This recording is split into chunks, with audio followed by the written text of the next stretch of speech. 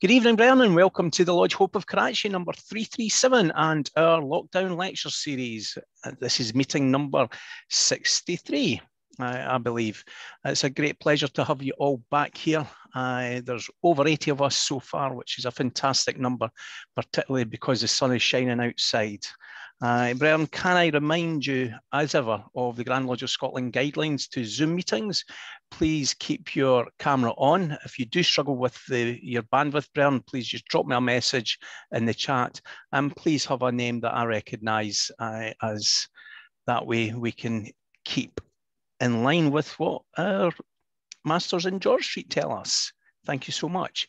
Can I also invite you all to sign the virtual tile on our Facebook pages? That gives us a record of who's been with us, not just tonight, but over the last 14 or 15 months. Brian, this evening, last week we were out of the world, but this week we brought it back and we've brought you some culture. And it's a great pleasure to welcome along Brother Alan Beck, who is a past master of number 12 at Greenock. He's the Provincial Grand Secretary of Renfrewshire West. One of the smallest provinces, and some say the premier province of the Grand Lodge of Scotland. There is a lot of debate over that, Brian. However, past Provincial Grand Master Alec Galbraith's not here this evening to challenge that. However, Brother Beck, what a talented man, Brian. He was trained at the Royal Scottish Academy of Music and Drama, and he's won so many singing competitions over the years. It's fantastic. And he made his operatic debut in 1995 for Opera Ireland, and he was a principal tenor with the State Opera in Stuttgart from 1996 to 2002. Alan, I was in Germany about 10 years before you, and I did a lot of singing, but I was singing in the NAFI, so slightly different to the type of singing you're going to talk to us about this evening. Alan's also a big Burns man, past president of the Greenock Burns Club, which to many of you will be known as the Mother Club. And he's currently the junior vice president of the Robert Burns World Federation, and he's much in demand on the Burns circuit, both as a singer and a speaker. He's sung all around the world, Brian. But I do have another little insight into him, that he's also a friend of one of Facebook's favourite TV personalities, and I think he's an honorary member of the Judith Ralston Appreciation Society, Brian, and there's one for her and Kat Shearer, and there was a disappointing news that Katrina Shearer's moving on from BBC after 16 years today, so hopefully we keep Judith giving us the weather, Alan, so if you've got any input there, please ensure that happens. With that, Brother Alan Beck, the virtual floor is yours, sir. Thank you very much, Right Worshipful Master and brethren. I'm absolutely delighted to have been invited here to speak to you this evening on a subject which I've got a lot of passion for.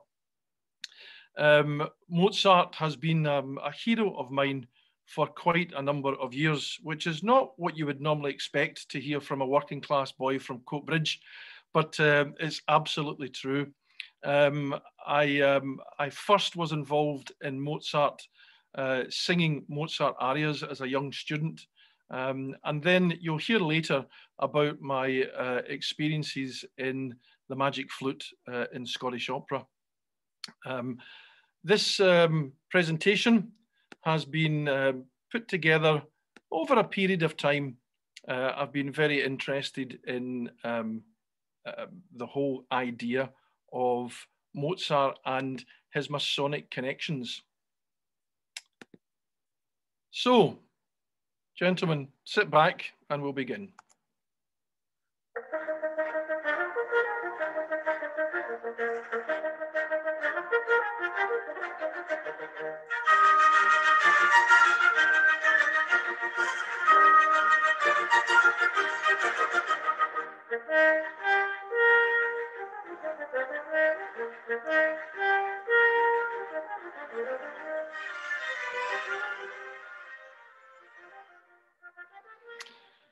So, brethren, welcome to Mozart, Masonry and the Magic Flute. And there you'll see him. There's the man himself. He is, of course, brother Johannes Chrysostomus Wolfgangus Theophilus Mozart.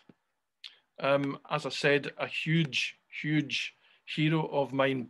Mozart was born in Salzburg on the 27th of January, 1756, and he died in Vienna on December the 5th, 1791.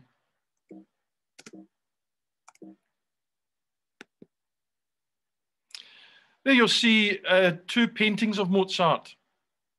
The one on the left is actually posthumous. It's probably the most famous painting of Mozart, but obviously not having photography at the time, Barbara Kraft, who painted that portrait, really probably didn't have as good an idea of what Mozart looked like than Joseph Hinkel, who painted in 1783 the Mozart on the right-hand side. Both famous paintings, but neither of them, I suppose, really giving Mozart in his true genius. Very difficult to see genius, but genius he certainly was.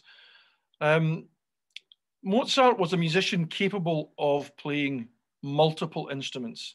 He started playing at the age of 6 in public, and over the years he aligned himself with a variety of European venues and patrons, and he composed literally hundreds of works, sonatas, symphonies, masses, concertos, and operas, and they're all marked by vivid emotion and sophisticated textures. So why is Mozart so famous? There are lots of composers, but why do we all know Mozart? Well, he's definitely, if not the greatest composer of all time.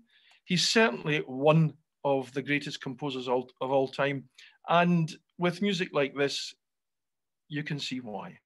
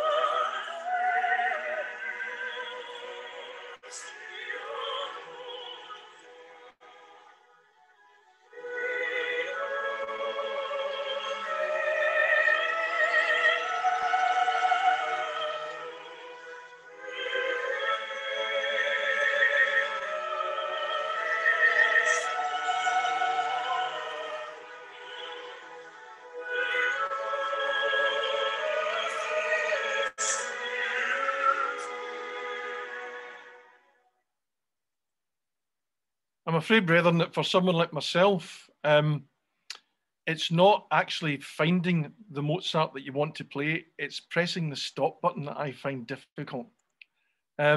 Mozart's one of the most prolific composers of all time. He was 36 when he died, and he composed more than 600 works. The majority of these are acknowledged as the absolute pinnacles of Western classical music. Symphonic, concertante, chamber, operatic, and choral music. 21 piano sonatas, 27 piano concertos, 41 symphonies, 18 masses, 13 operas, 9 oratorios and cantata, 2 ballets, 40 plus concertos for various other instruments, string quartets, trios, quintets, violin, piano duets, etc., etc., etc. This outstanding output includes hardly one work which is less than a masterpiece. So why is he so famous? Well, he's also one of the most unnaturally gifted composers of all time. Have a listen to this.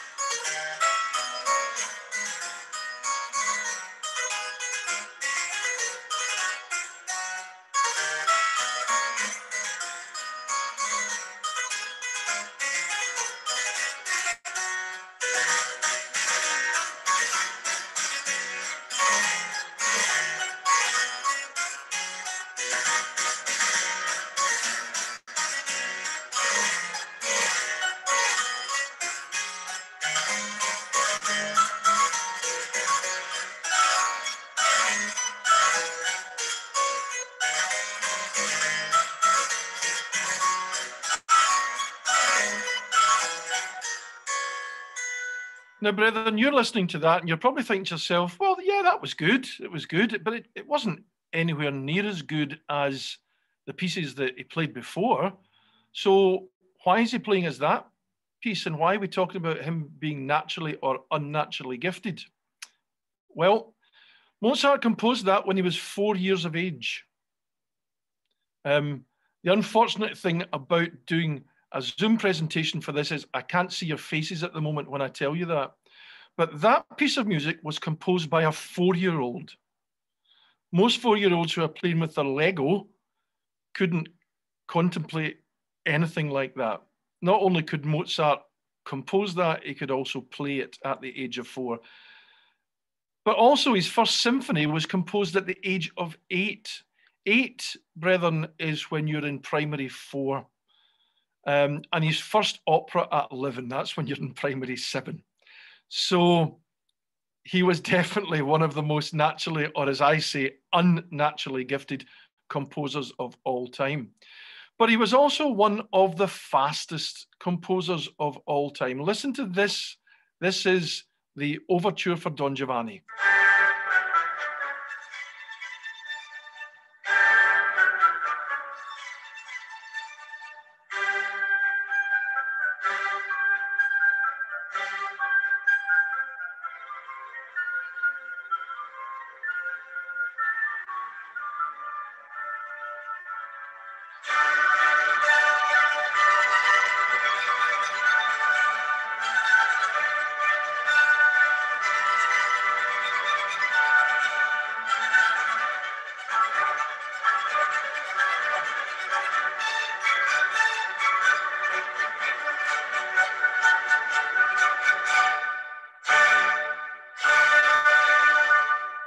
So that's about the last minute and 20 seconds of that particular overture to Mozart's opera Don Giovanni. And the whole overture is probably about 7 minutes.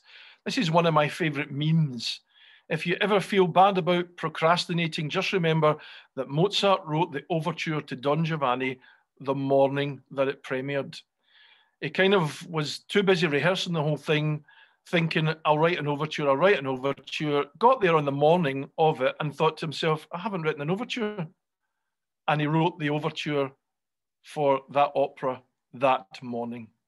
So he was quite a fast composer. He was also famous because he's one of the most influential composers of all time. Mozart is incredibly popular and he's enduringly popular. His influence on subsequent Western art music is absolutely enormous. And here are just a range of people who spoke about Mozart who were incredibly influenced. This is brother Franz Joseph Haydn. Haydn was actually more famous than Mozart during his life because Haydn got on with folk. Mozart didn't. Mozart was quite headstrong and told people where to get off, whereas Haydn played the game. Haydn was incredibly famous and he was courted by emperors and kings and a very, very famous man of his time. He said, "Scarcely any man can brook comparison with the great Mozart. If I could only impress on the soul of every friend of music and on high personages in particular, how inimitable are Mozart's works, how profound, how musically intelligent, how extraordinarily sensitive. For this is how I understand them, how I feel them. Why then, the nations would vie with each other to possess such a jewel within their frontiers. Posterity will not see such a talent again in 100 years. I believe that posterity hasn't seen such a talent again." So that's brother Franz Joseph Haydn. And here is someone who will also be famous to you, brother Ludwig van Beethoven. I've put brother with a wee question mark, and I'll tell you why in a minute. Beethoven was taught by Mozart in Vienna, and after Mozart had died, he was taught by Haydn, and he considered Mozart the greatest of composers. And he was so influenced by Mozart that he worried that his own early compositions had actually plagiarized from the countless pieces of Mozart that he had learned and performed, because he just felt that he absorbed all his music from Mozart. But why did I say brother? Well, 3 of Beethoven's biographers state that he was a Freemason. The adagio of his 7th quartet bears the superscription, "A weeping willow or an acacia over the grave of my brother." Now, of course, at that time, both of Beethoven's natural brothers were alive when this work was written, so they weren't in their grave. So they have a certain Masonic connection. Schindler, who was also a Freemason and knew Beethoven very well, Schindler mentions a handshake when he visited the composer and said, "A grip of our hands said the rest." Beethoven also wrote a song, "What is the Mason's Aim?" which was written in 1806 for the Loge des Frères Courageux à l'Orient de Bonn, which means the Lodge of Courageous Brothers of the Orient of Bonn. And his presence at a number of Masonic concerts, which were given with full Masonic rights in regalia, is well documented. So presumably, in order to have been able to have been allowed in, he must have been at least initiated into the craft. There are other composers who were incredibly influenced by Mozart, and this particular one is very interesting. This is a guy called Antonio Salieri. Salieri was appointed Kapellmeister to the Emperor of Austria in 1788, and he chose to revive Mozart's Marriage of Figaro, instead of composing his own opera for the piece. Now, that's not because Salieri couldn't compose operas. He was quite a prolific composer of opera himself.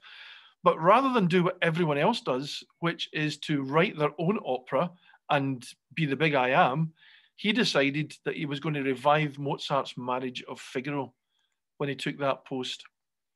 Then when he went to the coronation festivities of Leopold II in 1790, he had no fewer than 3 Mozart masses, the scores of them, the musical notes of them, in his luggage, because he studied Mozart all the time. They wrote a cantata for voice and piano together, which is called The Recuperation to Health of Ophelia.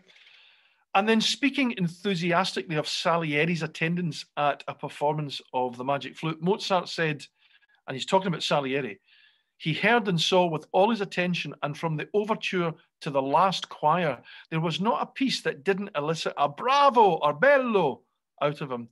So Mozart's actually describing how much Salieri would cheer at Mozart's pieces. But we have a different opinion of Salieri, and it's because of a Peter Shaffer play called Amadeus. This is one of my favorite films, and it's a bit fanciful. The relationship between Mozart and Salieri is a wee bit fanciful. They were clearly rivals, but they were rivals with a great amount of respect for one another. But here we see Salieri, and this is Salieri you see in the middle of the picture just now. Salieri hearing his first taste of Mozart and seeing the composer for the first time. And the way he describes this music, I think, is fantastic. On the page, it looked nothing. The beginning simple, almost comic.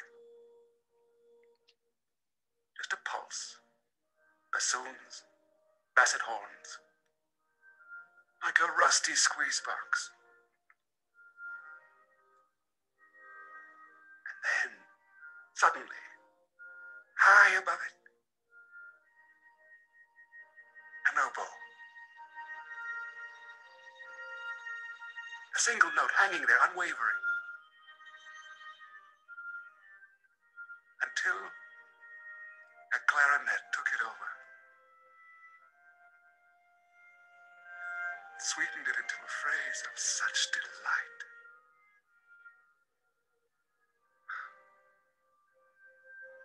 This was no composition by a performing monkey. This was a music I'd never heard. Filled with such longing, such unfulfillable longing. It seemed to me that I was hearing the voice of God. Excuse me. But why? Why would God choose an obscene child to be his instrument? It was not to be believed. This piece had to be an accident.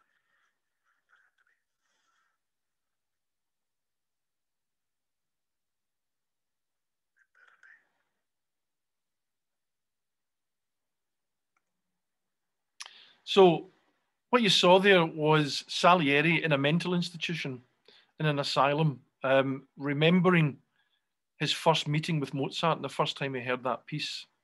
The piece is that this film Amadeus is all flashback by Salieri, and here Salieri is speaking to Mozart's wife.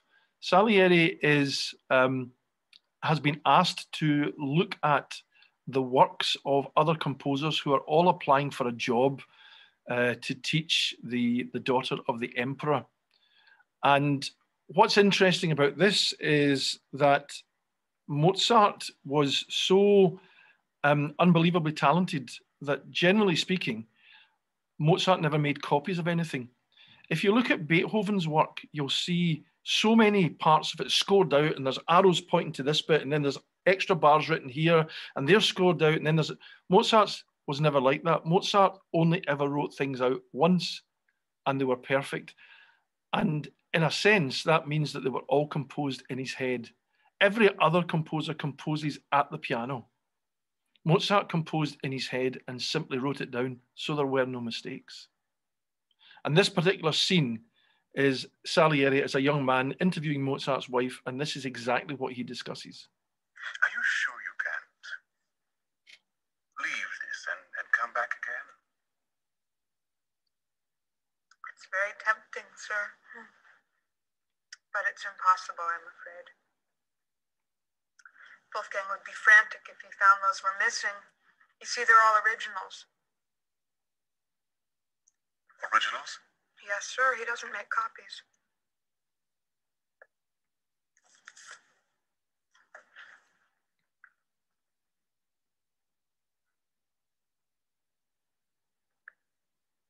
These are originals? Mm-hmm.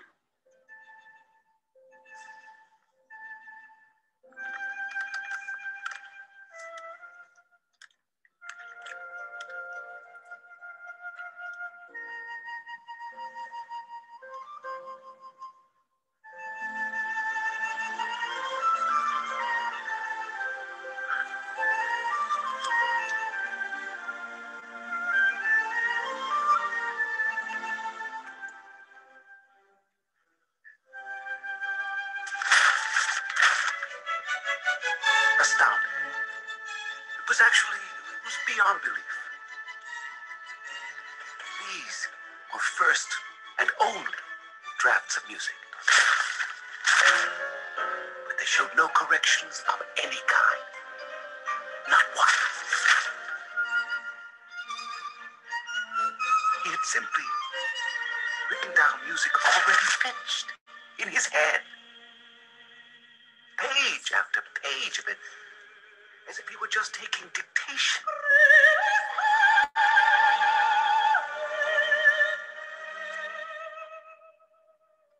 And music, finished as no music is ever finished.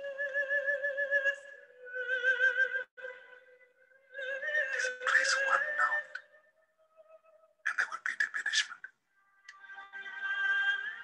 Displace one phrase, and the structure would fall. It was clear to me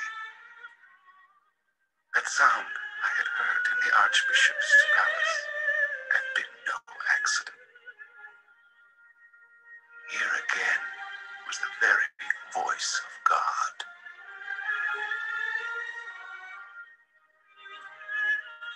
I was staring through the cage of those ridiculous ink strokes at an absolute beauty.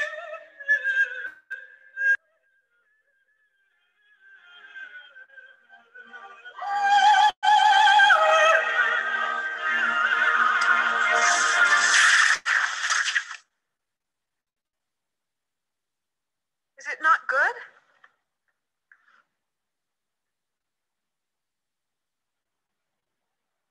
It is miraculous. Brethren, I can't recommend Amadeus to you enough. The performances are fantastic. In fact, both of the main actors, Salieri and Mozart, were nominated for Oscars, and the actor there, F. Murray Abraham, won the Best Actor Oscar for that role. These are what other composers said about him. So Rossini said, Beethoven I can take twice a week, but Mozart every day. Chopin, Mozart encompasses the entire domain of musical creation, but I've got only the keyboard in my poor head. Wagner, the most tremendous genius, raised Mozart above all masters in all centuries and in all of the arts. Gounod, before Mozart, all ambition turns to despair. Who has reached the extreme limits of scale with the same infallible precision, equally guarded against the false refinement of artificial elegance and the roughness of spurious force? Who has better known how to breathe anguish and dread into the purest and most exquisite forms? Mozart. Prodigal heaven gave thee everything, grace and strength, abundance and moderation, perfect equilibrium. Brahms. It's a real pleasure to see music so bright and spontaneous, expressed with corresponding ease and grace. Saint-Saëns. Give Mozart a fairy tale and he creates without effort an immortal masterpiece. Leonard Bernstein. Mozart's music is constantly escaping from its frame because it cannot be contained in it. Mozart combines serenity, melancholy, and tragic intensity into one great lyric improvisation. Over it all hovers the greater spirit that is Mozart's, the spirit of compassion, of universal love, even of suffering, a spirit that knows no age, that belongs to all ages. Tchaikovsky. Mozart is the highest, the culminating point that beauty has attained in the sphere of music. Mozart is the musical Christ. Schubert. A light, bright, fine day, this will remain throughout my whole life, as from afar, the magic notes of Mozart's music still gently haunt me. What a picture of a better world you have given us, Mozart. And this last one, Mozart is the greatest composer of all. Beethoven created his music, but the music of Mozart is of such purity and beauty that one feels he merely found it, that it has always existed as part of the inner beauty of the universe, waiting to be revealed. And that quote was from Albert Einstein. So that's why Mozart's famous, but let's go back and have a look a little bit at the historical context. So here you will see the Holy Roman Empire in yellow. This was a multi-ethnic complex of territories in Central Europe. The largest territory was the Kingdom of Germany, but it also included Bohemia, Burgundy, Italy, and the Archdukedom of Austria, along with numerous smaller territories. And here you'll see Salzburg, which is where Mozart was born, and Vienna, which is where Mozart died.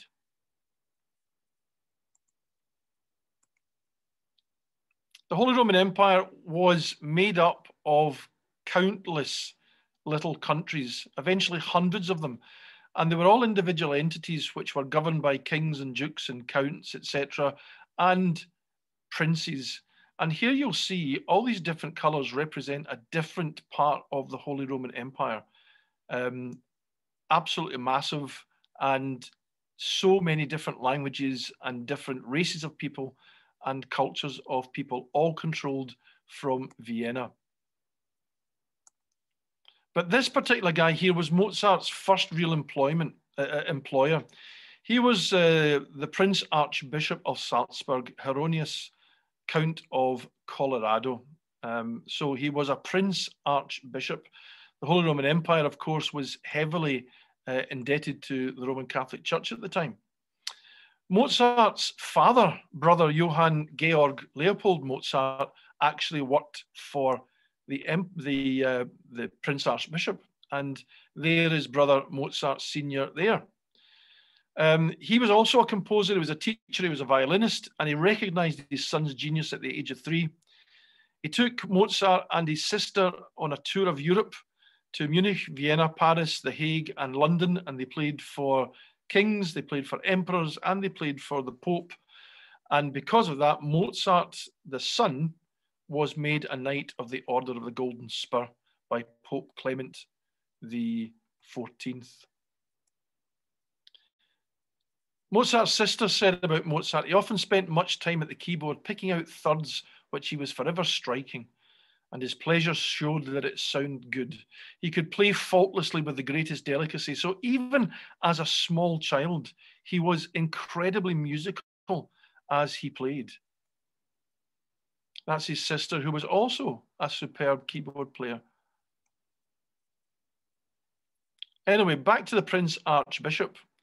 So he employed Mozart as a court musician, and now Mozart was able to spend his time composing. For the Prince Archbishop, he wrote 5 violin concertos. He began composing piano concertos, but the Prince Archbishop closed the theatre because he thought theatre was scandalous, because the types of people who were in it, not the same nowadays, I'm sure. So there was no scope for Mozart composing opera, and that really bothered him, as did the money that he earned, which was the equivalent today of £5,000. So Mozart got the chance to compose an opera, Idomeneo, and it was premiered in January 1781. He went to Vienna with the Salzburg court, and the emperor offered him a concert, and that concert was paying about today's equivalent of about £2,500. So that was half of Mozart's yearly salary. The Prince Archbishop wasn't pleased, and Mozart thought, too bad, and he resigned.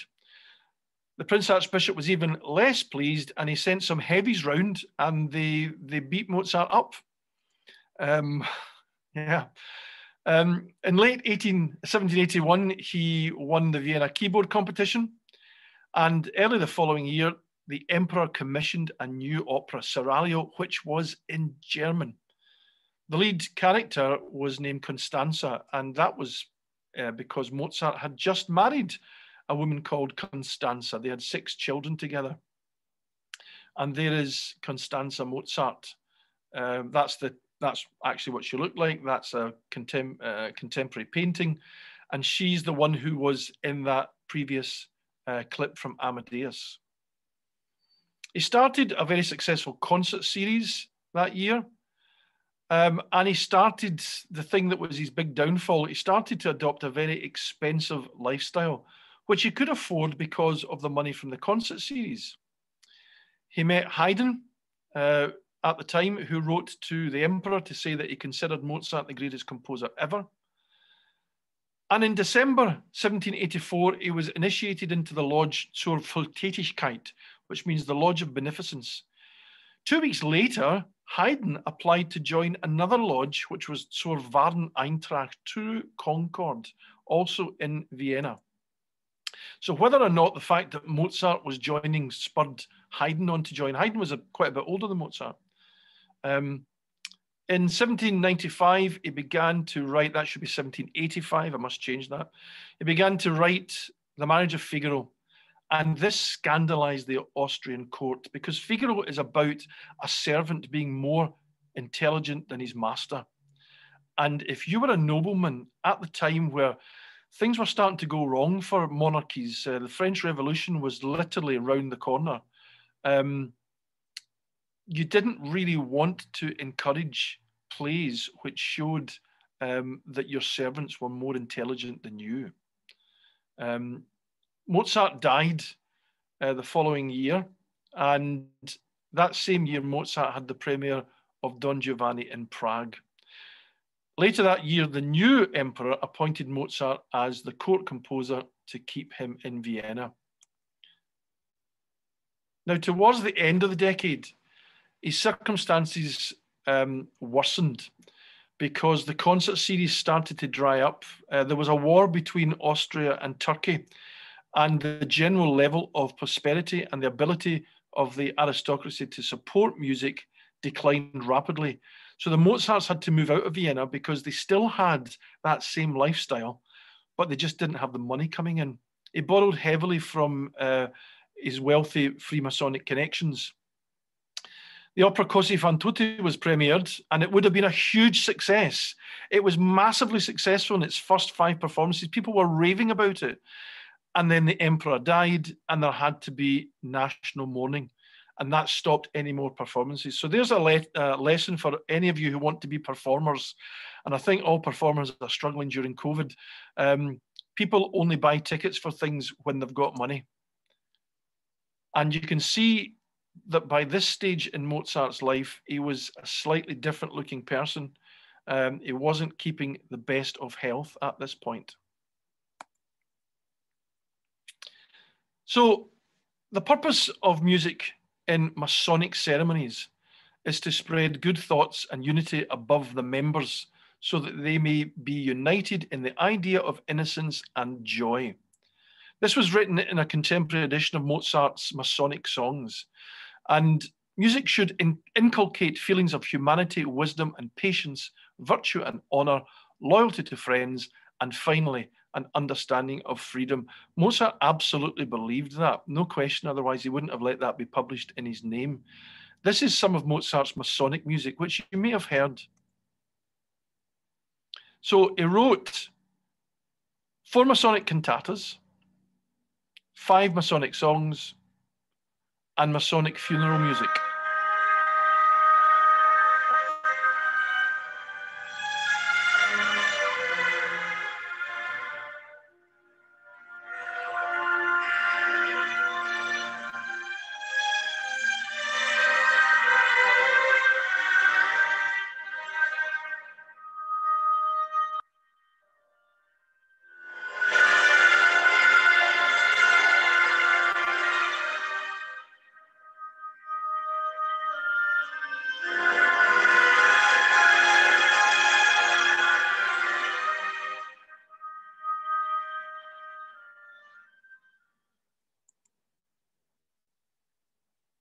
The style of music used in Viennese Masonic lodges was much less showy. It was much less virtuosic.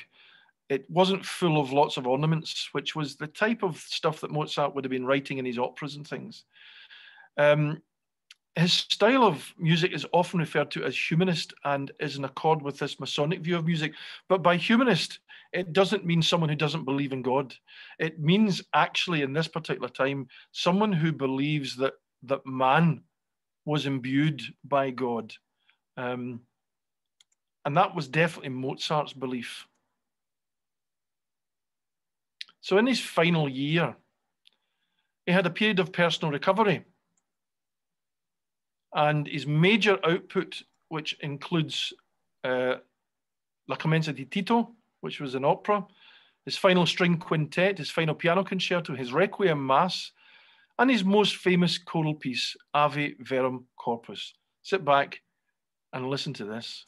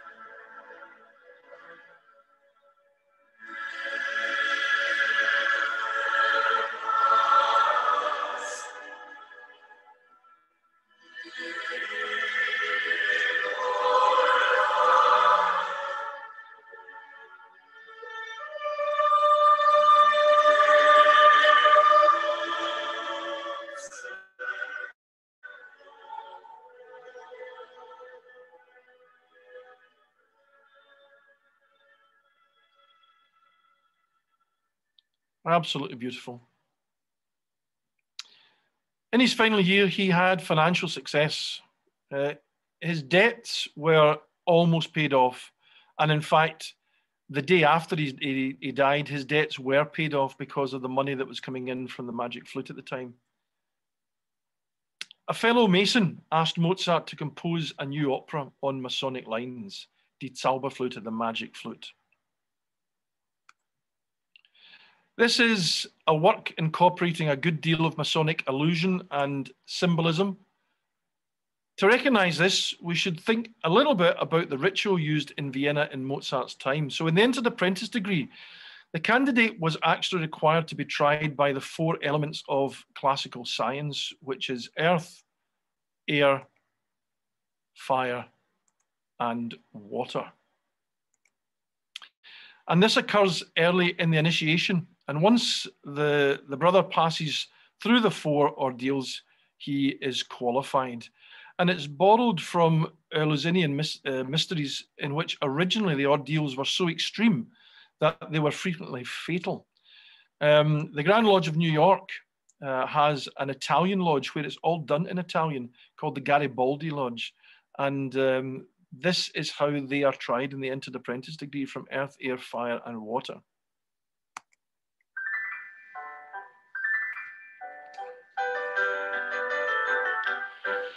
Der Vogelfänger bin ich ja, stets lustig, heiße Hopsasa. Ich Vogelfänger bin bekannt, bei alt und jung im ganzen Land. Weiß mit dem Locken umzugehen und mich als Pfeifen zu verstehen. Drum kann ich froh und lustig sein, denn alle Vögel sind ja mein.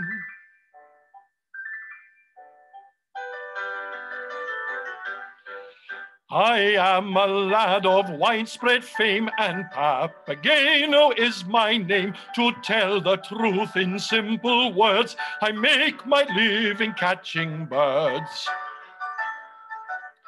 The moment they attract my eye, I spread my net and in they fly. I whistle on my pipes of pan, and that makes me a happy man.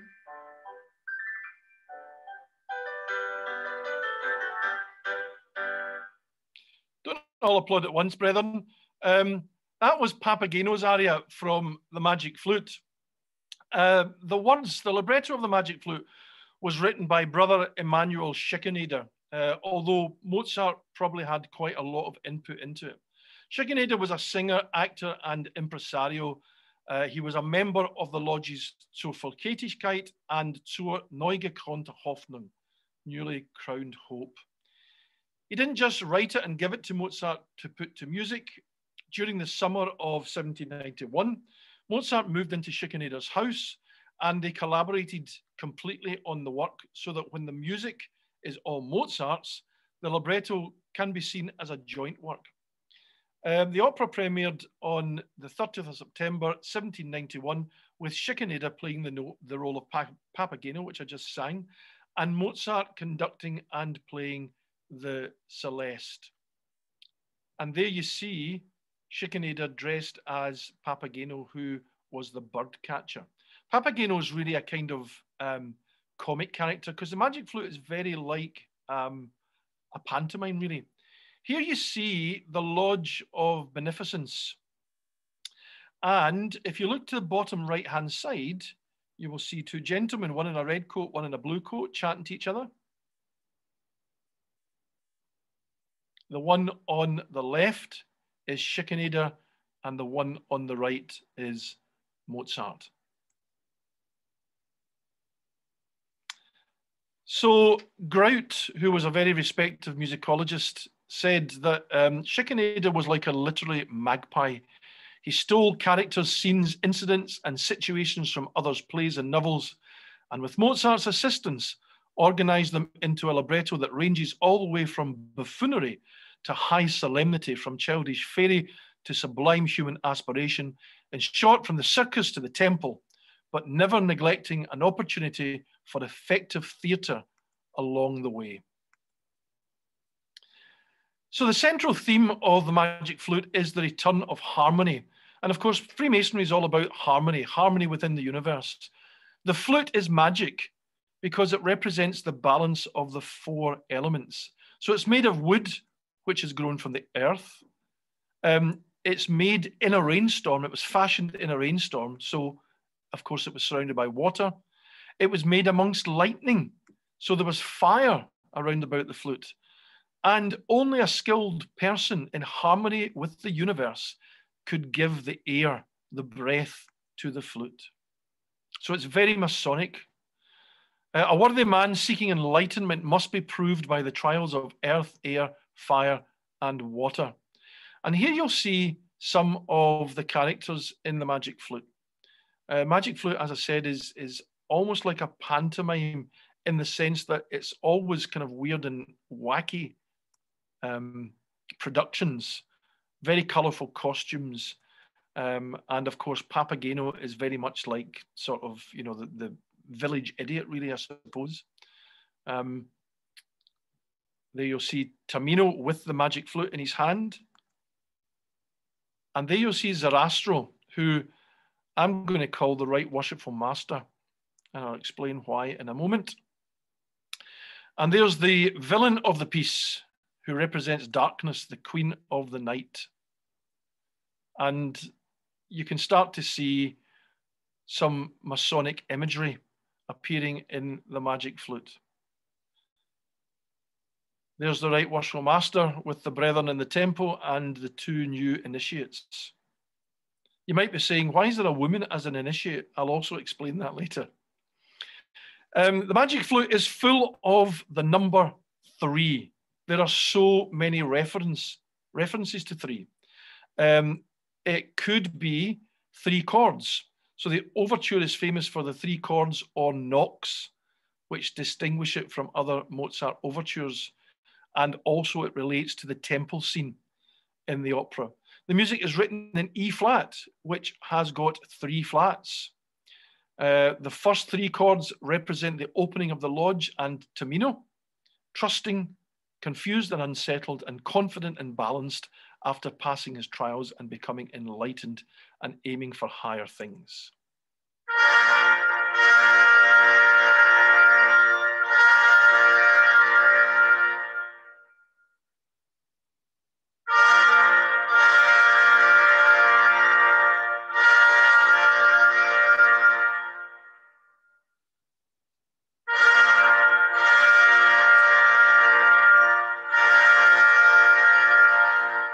So, of course, if you can imagine those as knocks, it's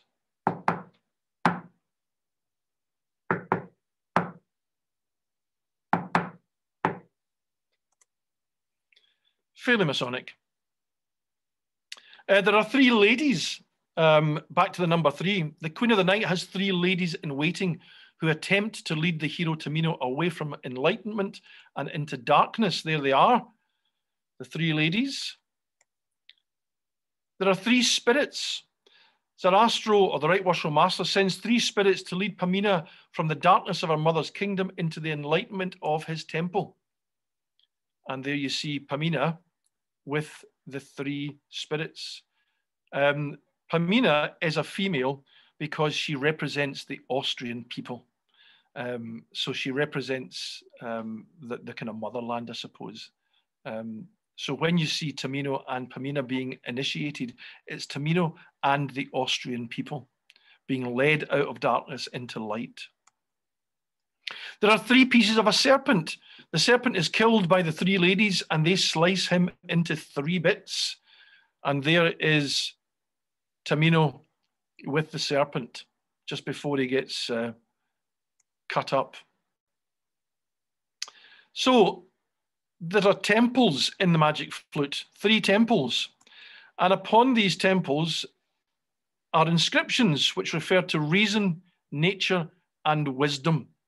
Also, obviously, of Masonic origin, as are the other references, including the final defeat of evil and darkness by the powers of goodness and light.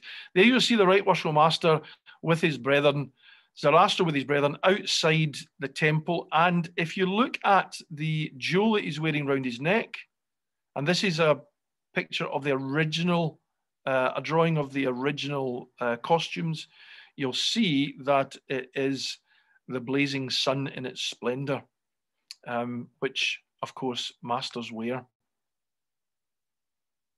There are 2, I'll call them wardens, who take Pamina and Tamino on their trial.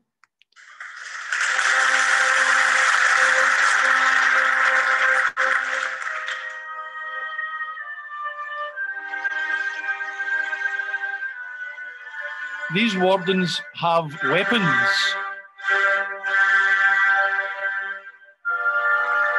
And in fact, they're known as armed men.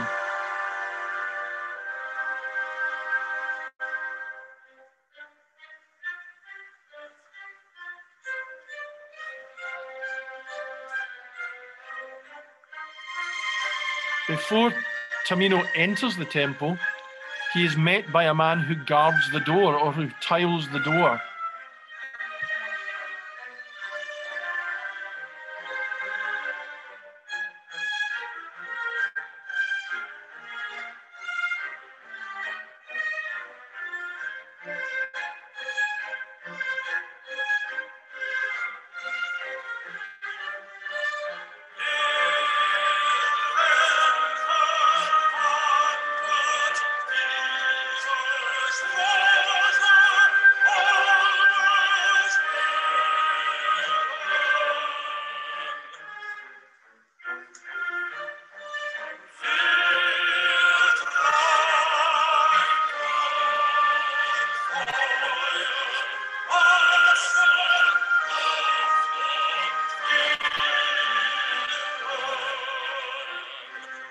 So you can see the Masonic allusions there.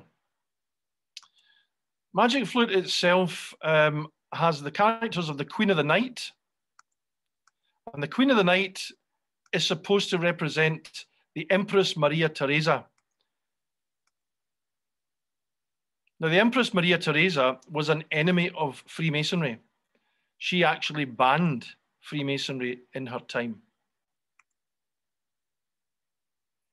And of course, the Queen of the Night,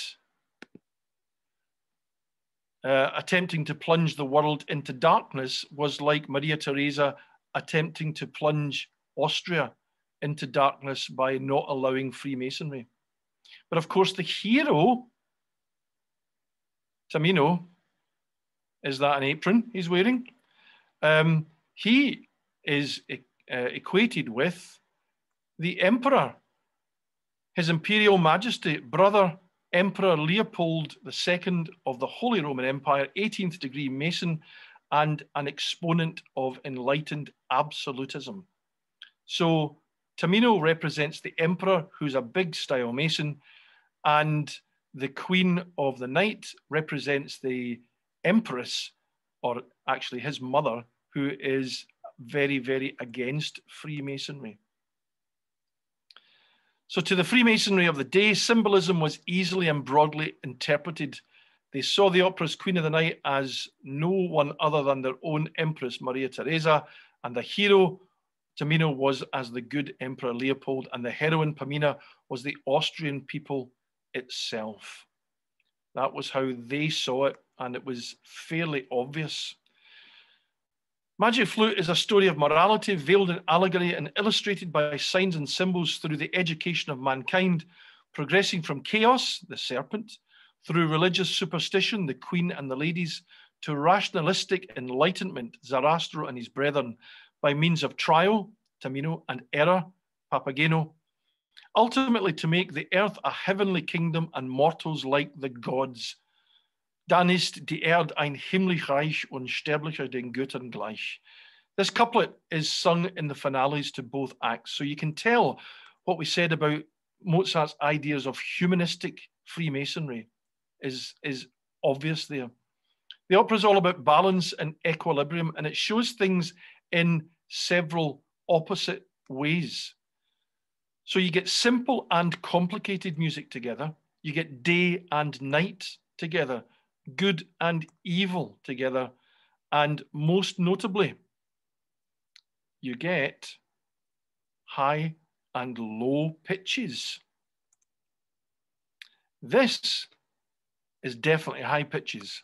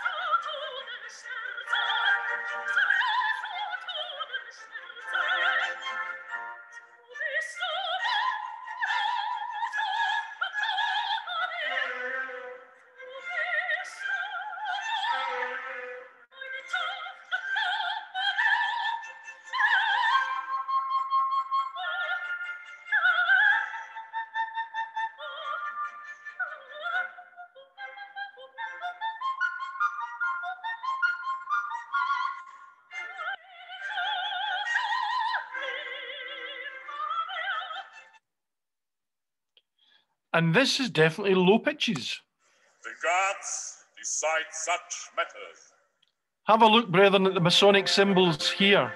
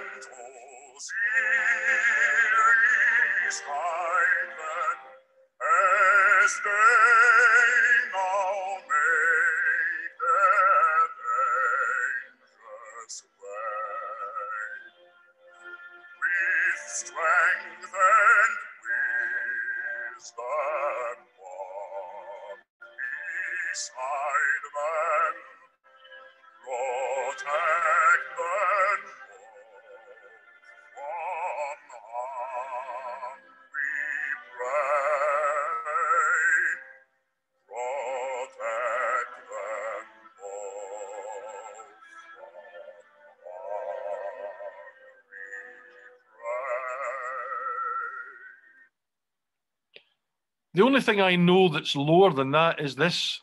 That's what friends are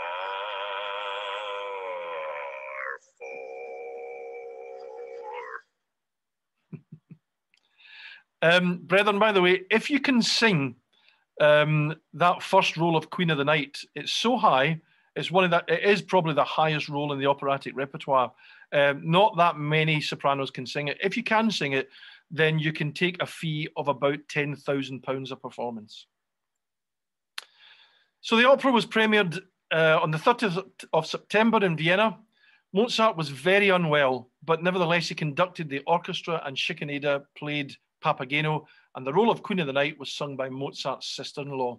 It was a total and utter triumph. It drew immense crowds. It reached hundreds and hundreds of performances during the 1790s, most of which poor Mozart didn't get to see. His delight in its success is reflected in his last 3 letters written to his wife. I have this moment returned from the opera, which was as full as ever, he wrote on the 7th of October, listing the numbers that had to be encored. You can see how this opera is becoming more and more esteemed. He went on to hear his opera almost every night, taking along friends and relatives. His financial deal meant that he took 50% of the ticket sales, and this would have enabled him to pay off his debts during his lifetime. But he died at home on December the 5th, 1791. We don't know exactly what he died of. The official record says it was Hitziger's Friesel fever, which is a military fever. And the reason that we don't know what he died of is because we can't get his body and do any DNA tests, because Mozart was buried in a pauper's grave, unmarked, outside Vienna. We don't know where Mozart is. The Magic Flute began to make a triumphal progress through Germany's opera houses, great and small, and by the early 19th century, it spread to essentially all the countries of Europe and eventually everywhere in the world where opera is cultivated. Along with Carmen and La Bohème, it's the most frequently performed of all operas. For the 2016-17 season, there were over 500 different productions worldwide, totaling more than 3,000 performances. Imagine being on 50% of that. Mozart was interred in a common grave in accordance with contemporary Viennese custom at the St. Mark's Cemetery outside the city on the 7th of December. And if, as later reports say, no mourners attended, that is consistent with Viennese burial custom at the time, although Salieri and 4 other musicians were present. His modest funeral did not reflect his standing with the public as a composer. Memorial services and concerts in Vienna and Prague were extremely well attended. Indeed, in the period immediately after his death, his reputation rose substantially. There was an unprecedented wave of enthusiasm for his work. Biographies were written and publishers vied to produce complete editions of his works. And here are just a few paintings from different parts of the life of the greatest composer of all time, Wolfgang Amadeus Mozart.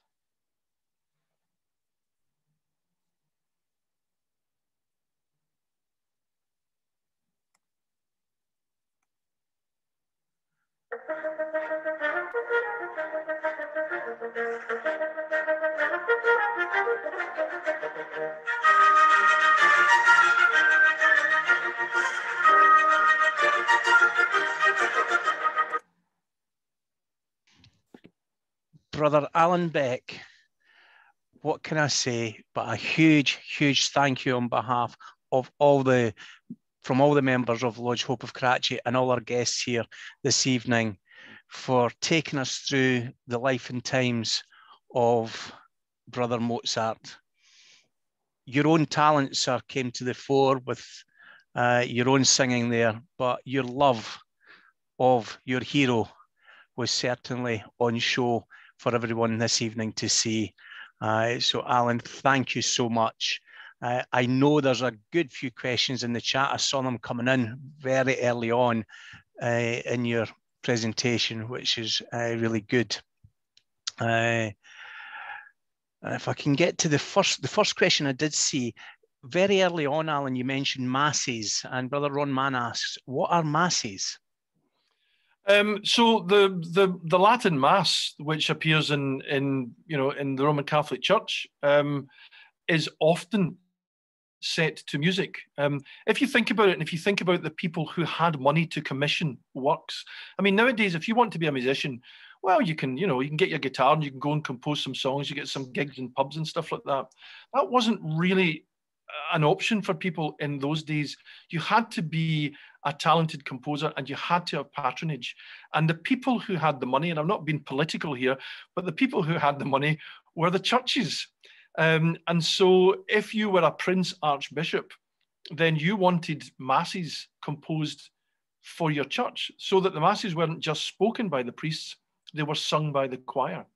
So that's what we mean by masses. It's Requiem Aeternam and Kyrie eleison and all the different parts of the Latin Mass that you get nowadays would be set to music by many, many composers, not just Mozart.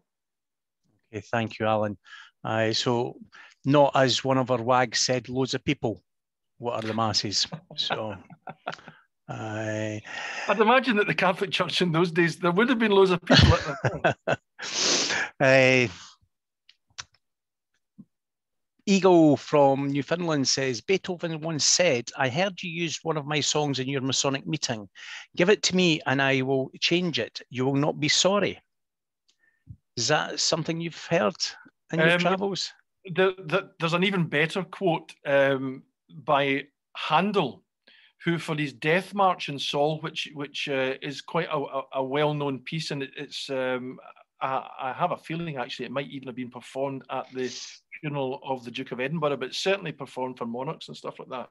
And someone said to Handel, "You stole that from," and he mentioned another composer, and Handel said, "Well, yes, but it was far too good for him." So that doesn't surprise me what you say about Beethoven. I'm sure there was a lot of pinching went on. And as I say, Beethoven himself was worried that he'd actually pinched Mozart stuff. Yeah, plagiarism, the best form of flattery, really, isn't it? Yeah. Do you know, Alan, if Milos Forman, the director of Amadeus, was a Mason? I don't. I was asked that question the last time I did this, and I said, I'm going to look it up, and I totally forgot all about it. But I'll definitely make a note now. No, I don't know if he was a Freemason. There's not a lot of Freemasonry comes out in Amadeus. In fact, they don't really mention Mozart's Freemasonry. So I'd imagine probably that he wasn't, because if I'd been directing the film, there'd have been a few aprons flying around. How many melodies did Mozart write during his time as a Mason? Well, if you look at the stuff that was in the presentation, it's around about 20 different pieces are written specifically for Masonic rites. There are a number of songs that I assume that the brethren in his lodge he will have taught to them, and they will have sung his particular melodies. But yeah, there's about 20 pieces specifically written for Freemasonic rites. Okay, and as a follow-up question for that from Eagle again, how many signs did Mozart give during his compositions of Freemasonry as an apprentice, as a fellow or a master? How many signs or signals within the music? Is there many that are quite obvious? Do you mean that it was Masonic music? Yeah.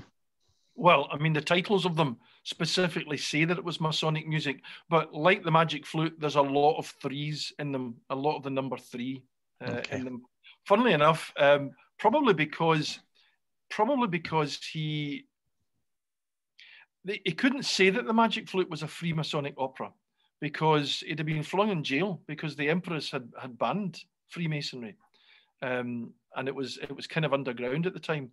But before she was there, when he was writing Masonic music, he was simply calling it Masonic music. So he wouldn't necessarily have had to make it, to have imbued it with all sorts of kind of secret signs and symbols, the way he had to make a secret of it with the Magic Flute.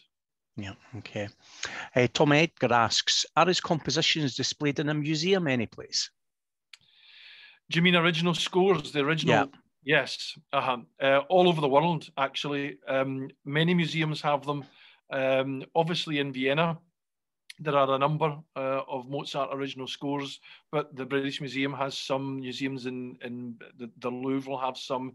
Yeah, I mean, Mozart's stuff, because of when Mozart died, and he died suddenly, there was an enormous interest in him immediately, and his stuff was preserved.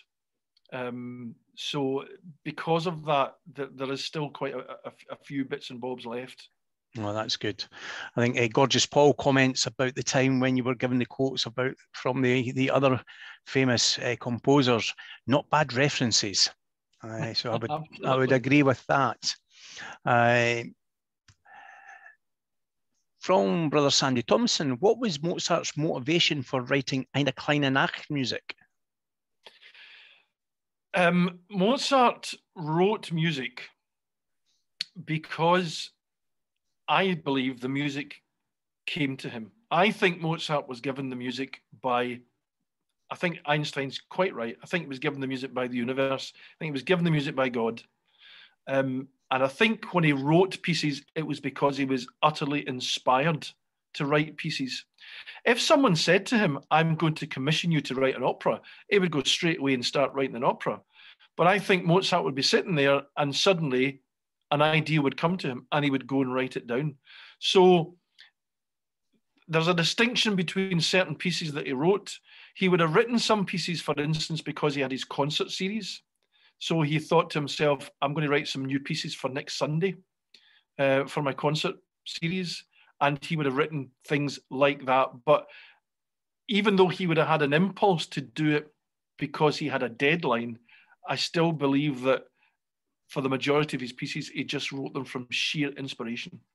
Yeah, well, I think you can practice music, but I think it's a God-given talent that not every one of us is blessed with.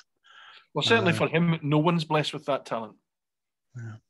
Brother Ian Walk certainly got his magnifying glasses on this evening, and he noticed about the painting within the lodge that Mozart and his Schickenader, that's, I was looking for my notes here, yeah, Emmanuel Schickenader, were wearing swords in the lodge. How terrible. It was dangerous back then, surely. I've noticed that as well, and I don't know if that was typical of the time.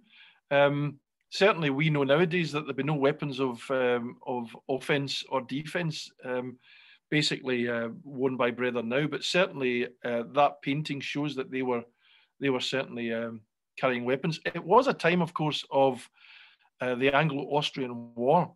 So it's possible that every man had to carry a sword at the time, but I don't, if I'm being perfectly honest, I have noticed that, but I don't know is the answer to that. But there's something for somebody to look up. Definitely, we'll see what we can find out. A couple of plaudits for you. Absolutely superb, Alan. Excellent presentation, Alan. Brilliant. Another question from Newfoundland, from Eagle. Did he make Masonic music for the kings of Egypt's Thames? I'm not 100% sure what Eagle's meaning there, but you might know some of these references, Alan.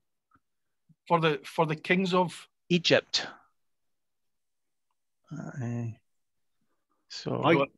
If I may, Eagle, yeah. I came across that he also made. Let me see.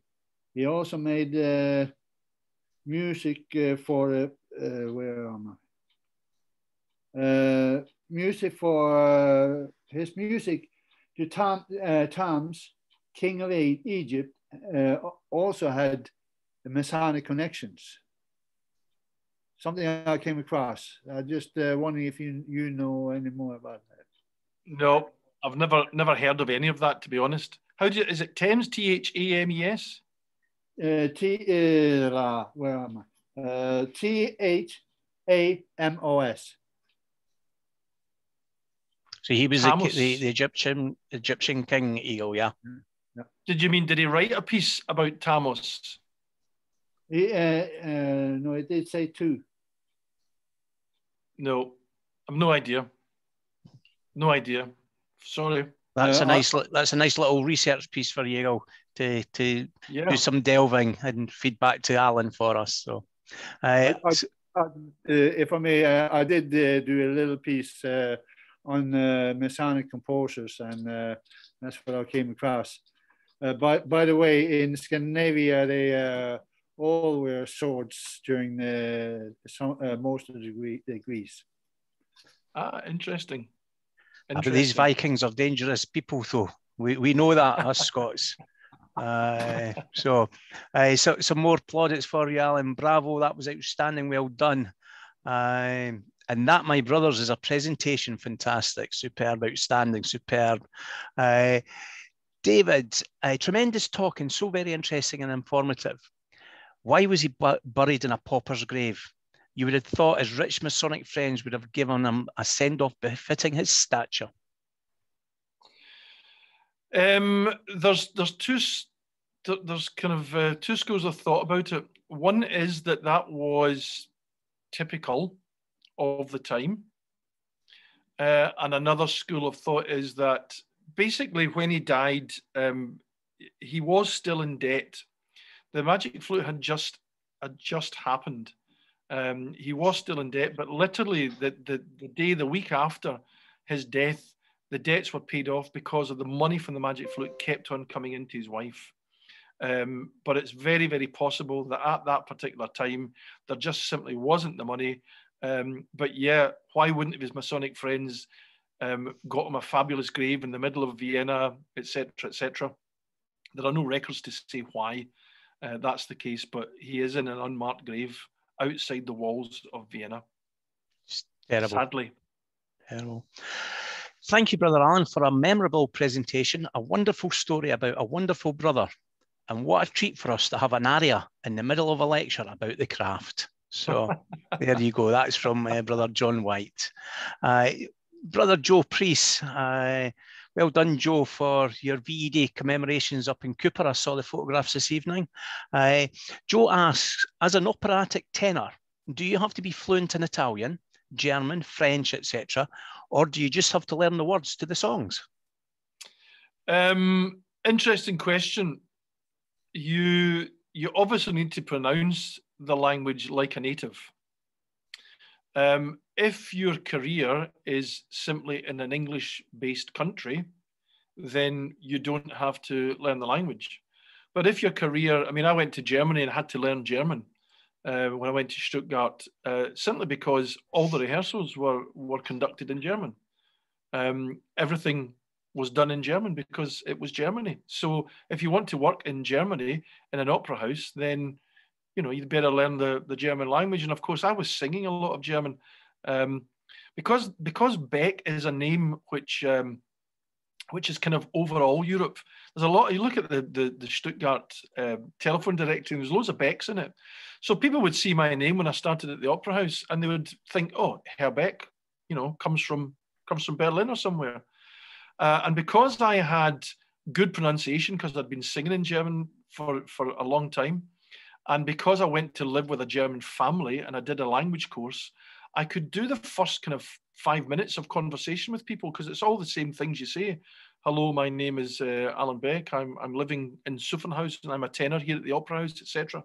And I could say all those extremely well in German and with really good pronunciation. And because my name was Beck, people would just automatically assume that you were German. And then I'd have to say, entschuldigen Sie bitte, können Sie ein bisschen langsamer sprechen, which means can you speak a little bit slower? And you could see the kind of expression going across the face where they're thinking, why is Herr Beck, who obviously is from Berlin, why is he asking us to speak more slowly? So just to get by in a country, or certainly for me anyway, I felt that if I was going to Germany, I had to learn German. And if I'd been going to do the same job in France, I'd have gone to a language school to learn some French.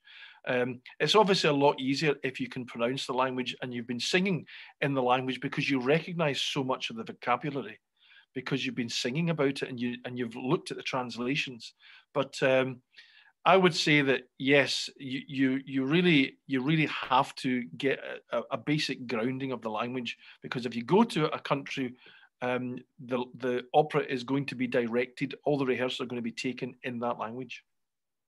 I would certainly agree with you there about learning the language, Alan. I think I came back from Germany with a couple of phrases. Zwei große Bier bitte. Alan, outstanding. Thank you so much. So many dimensions of our craft, and particularly the prose which his fellow composers expressed in them. Ian Walk asks about Coronach that is played in Grand Lodge. And he asks, was that written by Mozart? I don't think so. I don't think so. But there's another thing for me to look up. Mm-hmm. Ask him why he thinks that. Why do you think that? Just Ian? Because it's so inspiring, and just because it sort of lifts, doesn't it? Mm-hmm. You've got the undertones and then the lifts. Yep. Yeah, no, I totally agree with you. It just seems like Mozart. I would totally agree. I don't know anything about music, I must admit. I can't sing, I can't play anything. I'll definitely look it up. I don't think it is, but I'm not going to swear to it. I'm not going to swear to it. I mean, you know, I know a lot about Mozart, but there are limits to everybody's knowledge about anything. But certainly, it's not it's not a piece that I recognise as a Masonic piece of music by Mozart. And amongst my Poppy Girl CDs, Alan, let's see, Coronach. This is the Scottish Masonic ritual music available that Simon Naminsky did.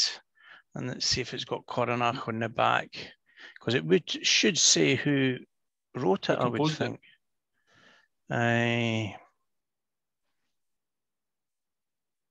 No, it's not there. Oh yeah, Barrett Coronach extract. Right. So memorial music. Not Mozart then. No. So well done, Alan. Ron Mann asked, was that a broken column at the end in your presentation? I think that certainly was. Yes. A drawing of that.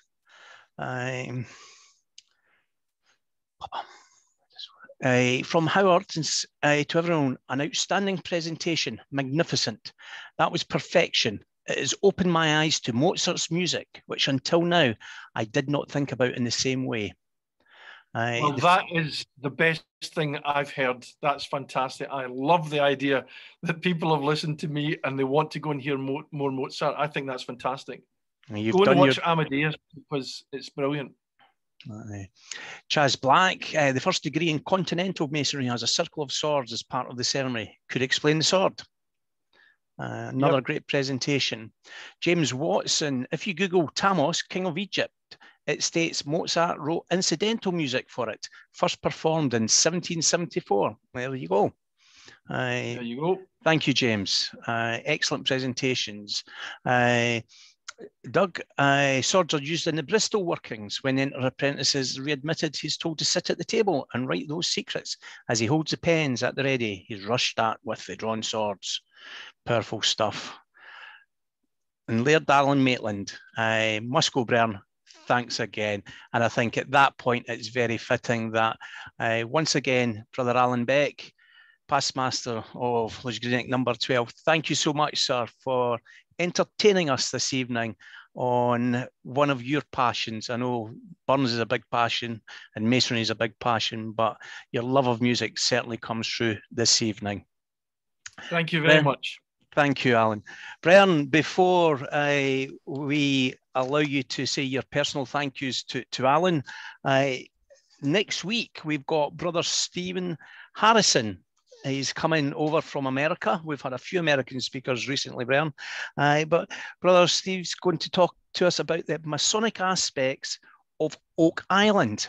And if you don't know what Oak Island is, you've never watched the History Channel, where these rich billionaires who've made their money in oil and gas are looking for the hidden gold.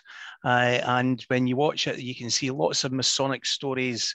They've got lots of Masonic baseball caps on, these Brian, who are chasing this hidden gold. So they're going to come. Stephen Harrison's coming along to speak to us next week, Brian. So that will be 7 o'clock. Tomorrow, 1 o'clock, we've got the Grand Lodge of Scotland History and Heritage Group, the view from over there. And we've got a brother from Gibraltar talking to us about the Freemasonry on the southern tip of Spain. So Brian, please unmute yourself and say your thank yous, congratulations and good nights to each other, but in particular to Brother Alan Beck. Thank you, sir. Thank you, Alan. Alan, fantastic. Thank you. Brilliant, Alan. Thank you, Alan. Really good. Excellent. Absolutely brilliant, Alan. Wonderful. Thanks, brethren. Thank you. Excellent, Alan. Thank you so much. Hey, guys. Thanks, brethren. Thanks, brethren. Alan. Thank you, Alan. Superb. That was lecture. magic.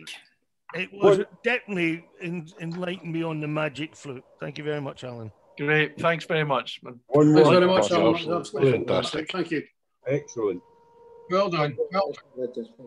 The most enjoyable night, Alan. I thoroughly enjoyed that. You even had a haircut, Howard.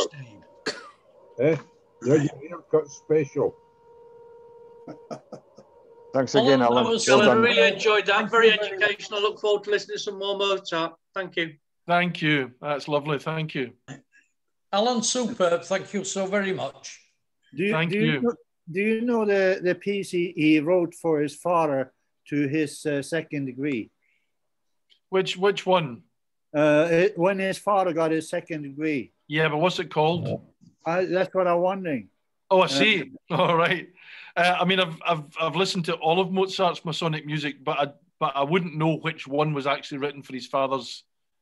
I'd be surprised. He did write like Mozart joined the Masons before his father, and right. But to his father's second degree, he wrote the piece. I'm not sure what not sure which one. No. But you know, Google's a wonderful thing. Great invention. Terrific invention. Yeah. Thank you. It was excellent. Thank you very much. Thank you. Okay, Bren, I'll give you 5. Thanks, Alan. That was wonderful. Take care, brother. Take care, everyone. Good night, brethren. Good night. Thank you. And for Bren. Thank you very much, Alan. Thank you. Thank you, Gordon. Thank you. Good night, And 3. Stay safe. Just Gordon. Thank you. Alan, And have 2, you got Bren. another one? Alan, do you have another one? Another lecture? Aye. I'm doing one just now, not about Mozart, but about a Burnsian who was a member of a local lodge here, a very eminent Burnsian. Yeah, you do a pretty good presentation. Thank you. That's very kind of you. Thank you. I might speak to you about that afterwards, Alan. So, and 1, Bren. Get in there, Gordon. That's it. Eh? Never leave anything hanging in front of me. That's it. Absolutely. Brother Alan Beck, once again, on behalf of the members of Lodge for Karachi in a lockdown lecture series, thank you so much. Thanks Good evening, much. Vern. Well done. Thank